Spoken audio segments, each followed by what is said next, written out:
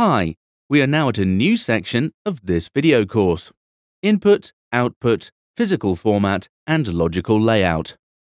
In the previous section, we explored about functional and reactive programming features. In this section, we will start with using pathlib to work with file names, reading and writing files with context managers, and replacing a file while preserving the previous version. We will then learn how to read delimited files with the CSV module, read complex formats using regular expressions, JSON documents, XML documents, and HTML documents. We will then step ahead to upgrade CSV from dict reader to named tuple reader and to namespace reader. Finally, we will see how to use multiple contexts for reading and writing files. Now we move on to the first video of this section that deals with using pathlib to work with file names. In this video, we will make the output file name from the input file name and a number of sibling output files. We'll then create a directory and a number of files.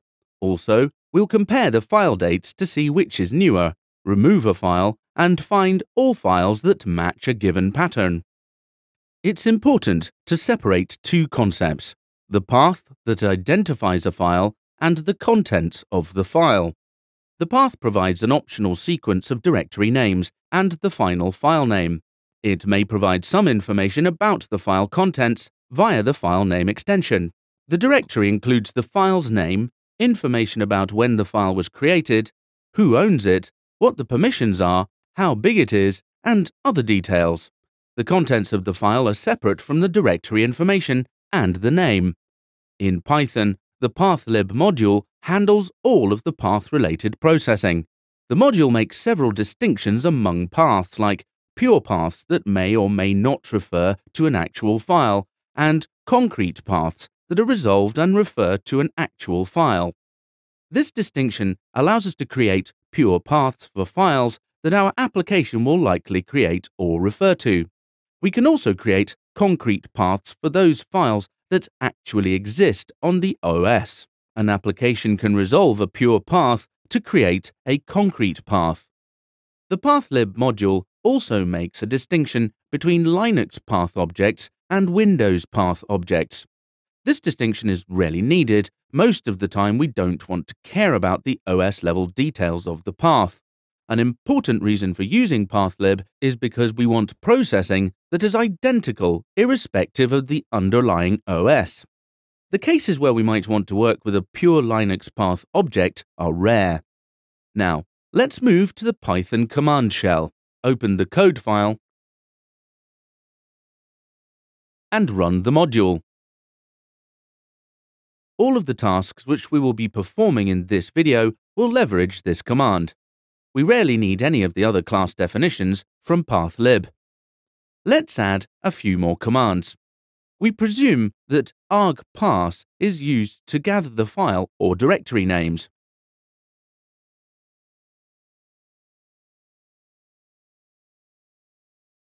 Also, we use the options variable, which has the input file name or directory name that we work with.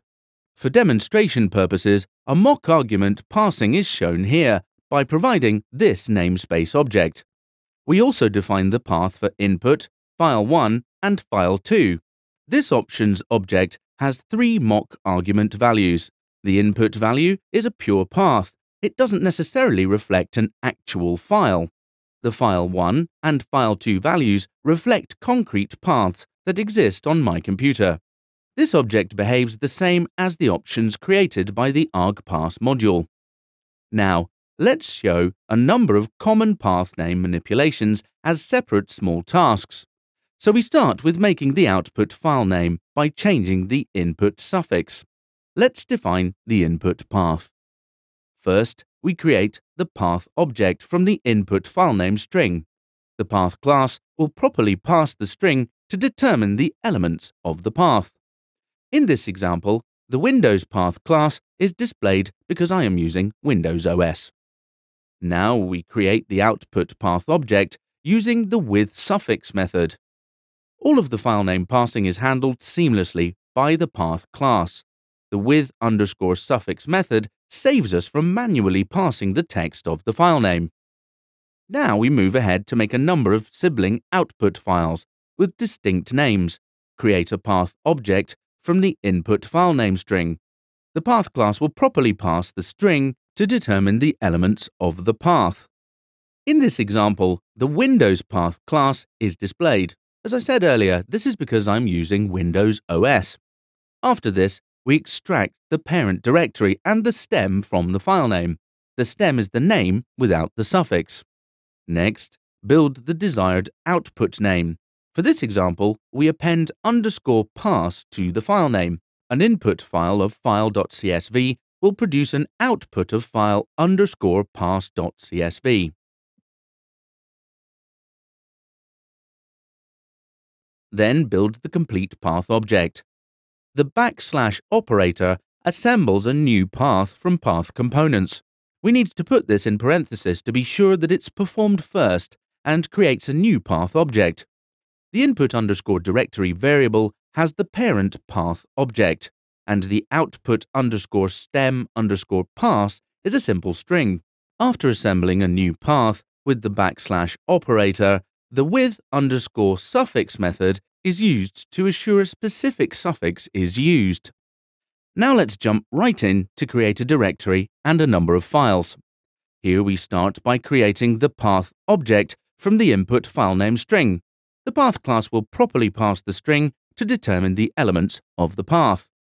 In this example, the Windows path class is displayed because I'm using Windows OS. Next, we create the path object for the output directory. In this case, we create an output directory as a subdirectory with the same parent directory as the source file.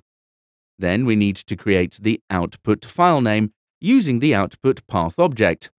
In this example, the output directory will contain a file that has the same name as the input with a different suffix, which is .src.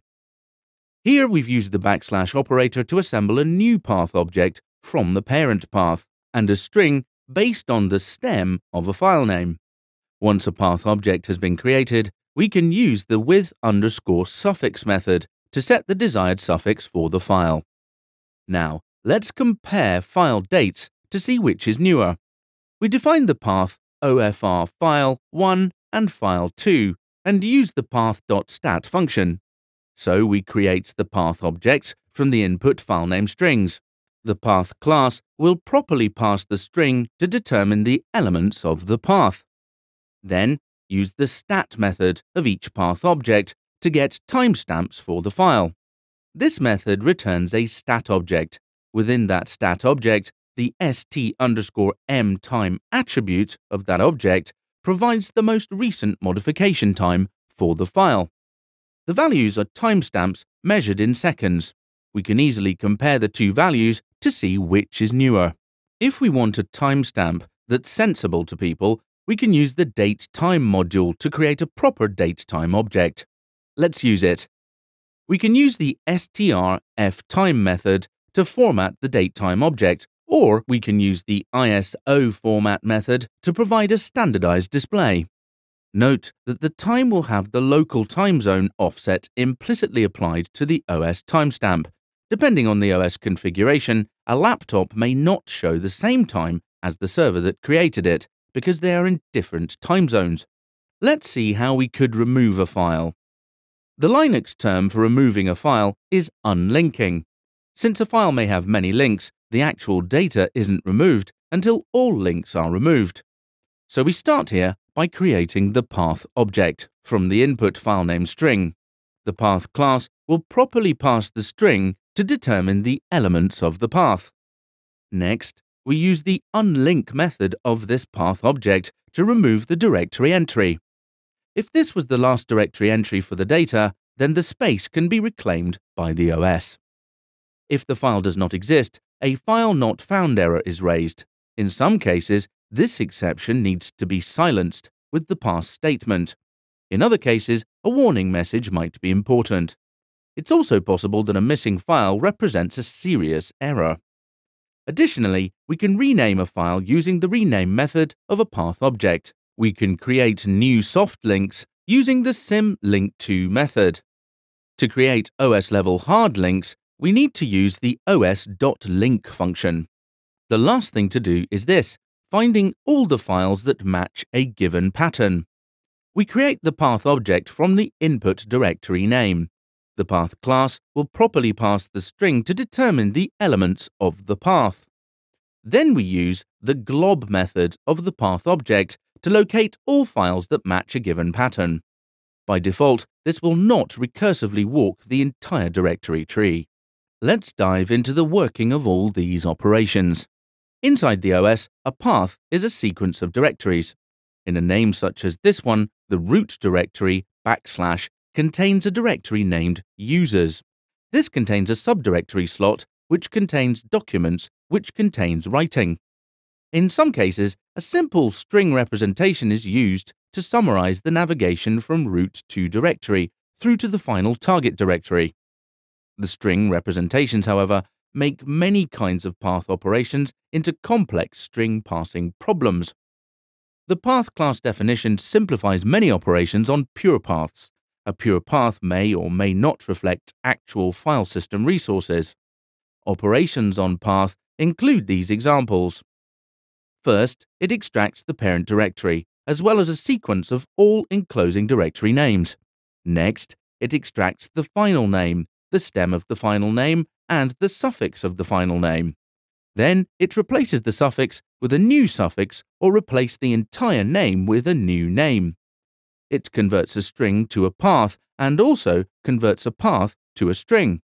Many OS functions and parts of Python prefer to use filename strings. Lastly, it builds a new path object from an existing path joined with a string using the / operator. A concrete path represents an actual file system resource. For concrete paths, we can do a number of additional manipulations of the directory information. You could determine what kind of directory entry this is: an ordinary file, a directory, a link, a socket, a named pipe or FIFO, a block device, or a character device. Also, get the directory details. This includes information such as timestamps, permissions, ownership, size, and so on. We can also modify these things. We can unlink or remove the directory entry. Just about anything we might want to do with directory entries for files can be done with the pathlib module. The few exceptions are part of the OS or os.path module. Fantastic!